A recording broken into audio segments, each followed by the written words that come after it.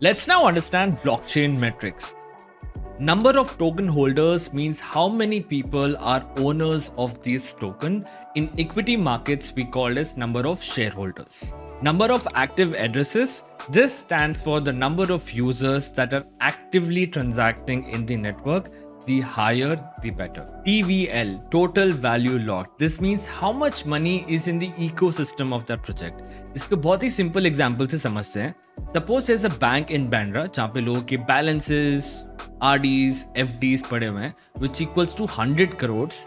Now you tell me what is the TVL of this bank. You got it right. It's 100 crores.